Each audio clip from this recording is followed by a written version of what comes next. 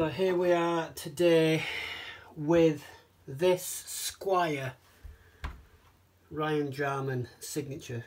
If you don't know who Ryan is, he's a guitar player in the UK indie punk band The Cribs, who I am very good friends with and I work alongside, both in the workshop and on the road, as the technician, let's say.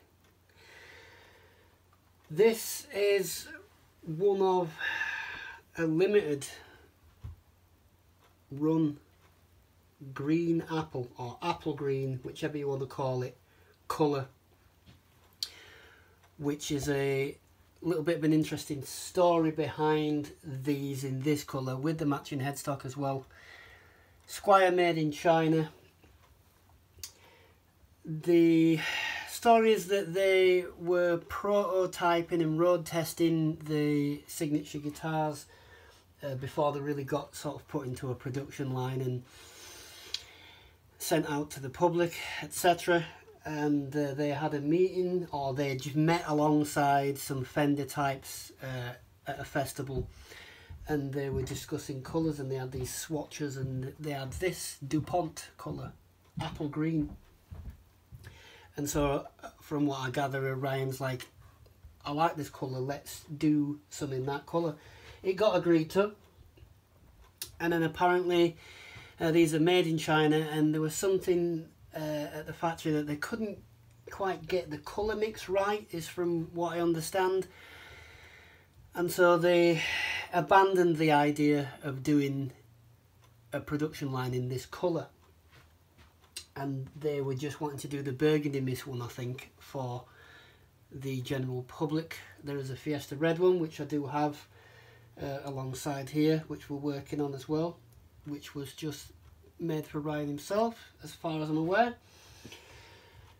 Anyway, this got picked up by somebody in Scottsdale, Arizona, which I think Fender have a depot there. And it went about on the forums about this colour. And then subsequently Ryan got in touch, or they made connection somehow, and said that they weren't going to produce it in this colour, and the band, or Ryan himself, didn't get one of these in this colour sent to him by Squire, Fender, whoever.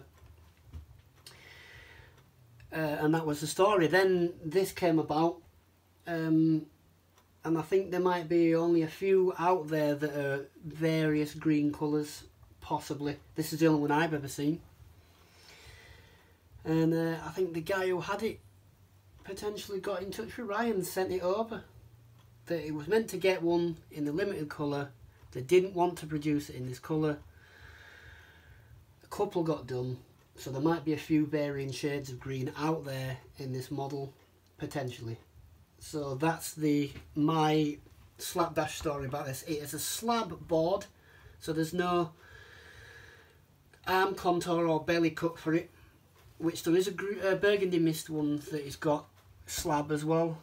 The production line, let's say retail limited run, did have the arm contour and the belly cut.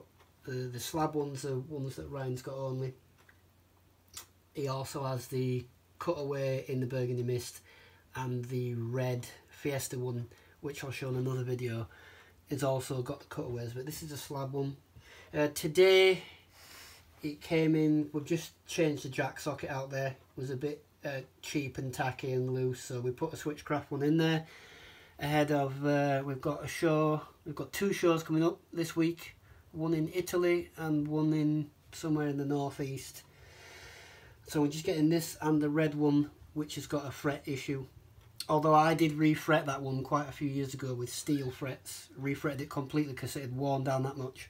And then we've just got a bit of issue occurring with a dead fret. So I'm going to resolve that issue before we go out on the road in 48 hours time, I think.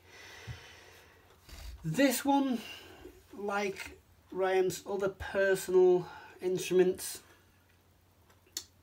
we just gut and have the single humbucker only going to volume and tone. The phase switches and whatnot here with the neck single coil Jaguar style has been disconnected, and the kill switch here, which is just a two-way cut off switch, we took out, disconnected, so we're straight humbucker to volume and to tone. I did say let's just take it straight to volume and forget the tone, but whatever. Now this particular humbucker that's in it, I custom made and built hand wound Toltec pickups, or Lev Duncan as Ryan likes to call them, with the white bobbins. We've got an Alnico 5 magnet in there, and this is, I think it's around a 13.3K. In fact, let me double check that, because I did check it in prep to start talking shit on this video about it, and I completely forgot. So I'll just have another look. A 15.3, mea culpa, 15.3K, Alnico 5, it is, yeah. I remember I made it quite a few years ago, because they just had the stock one that comes with it. And I think that's an Alnico one, I'm not sure. But it wants something a little different in between each instrument. The humbucker that's on the red one is a Damasio Super Distortion, but we're now discussing about maybe swapping that out for something of a Toltec custom design, something a little less compressed and hot, let's say. Although this is quite a hot one for a 15.3K. We're pushing that sort of Duncan JB territory with it, really. I think they're maybe in the 16K range, but that's roughly what we're going for, as opposed to the ceramic 13K Super Distortions which has got in the rest. Now we're talking about swapping those out for something of Toltec custom design, a little bit more PAF style, traditional, not as compressed. So there it is, waffling on again. A little brief thing about the green apple slab board here. Not very easy to find, as I think they're completely abandoned doing the line of this colour. But here we are, we have one. It's a nice rare thing. These things are becoming a lot more sought after and collectible now due to the limited run that Squire China did.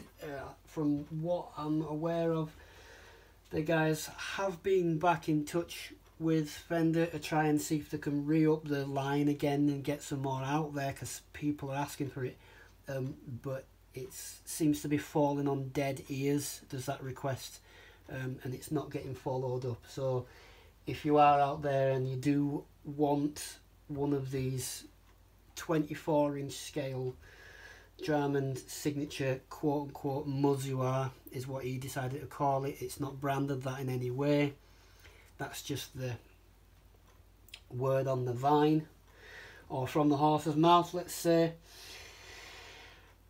then you're going to have to go find used, or someone who's just given up the ghost on theirs, because they're not making these, and they're definitely not making them in this colour. So it's a nice little treat of guitar nostalgia, history, whatever.